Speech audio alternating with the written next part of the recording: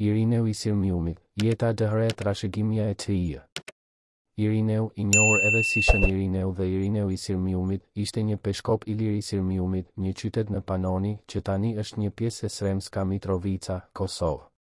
Ky artikull do të eksplorojë jetën dhe trashëgiminë e Shën Irineut, një figurë e rëndësishme në historinë e krishterimit dhe të Ilirisë së Lashtë. Jeta e Shën Irineut. Shën Irineu lindi dhe jetoi në shekullin e 3 të pas Krishtit, gjatë periudhës së sundimit të Dioklecianit. Ai ishte peshkop I Sirmiumit, një qytet që ndodhet në territorin e sotëm të Kosovës.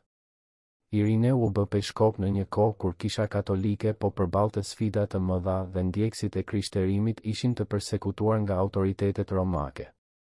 Një nga veçoritë më të njohura të jetës së Shën Irineut ishte refuzimi I tij I ofrimit të flijimeve pagane.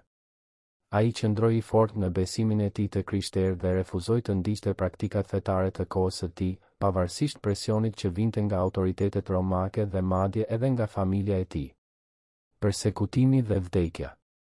Për shkak të refuzimit të tij për të kryer flijime pagane dhe për t'i mbetur besnikët besimit të tij të krishterë, Irineu u përsekutua nga autoritetet.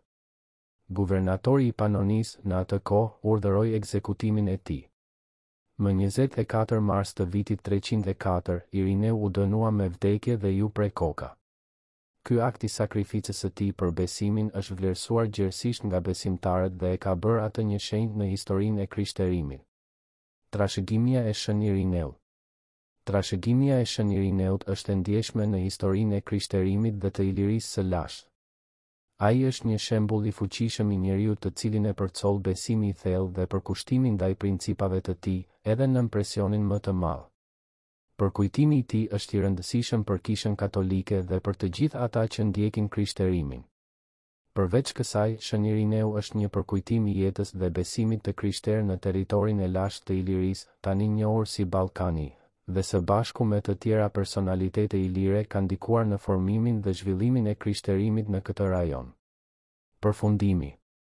Shën Irineu I Sirmiumit është një figurë e rëndësishme në historinë e krishterimit dhe të Ilirisë së Lashtë. Jeta dhe sakrifica e tij për besimin e bëjnë atë një shenjë të ndritur dhe një shembull frymëzues për të gjithë besimtarët. Trashëgimia e tij vazhdon të jetojë në historinë dhe kulturën e krishterimit në Ballkan dhe më gjerë. Referencat. The Oxford Handbook of Late Antiquity, redaktuar nga Scott Fitzgerald Johnson, faqet 98-99.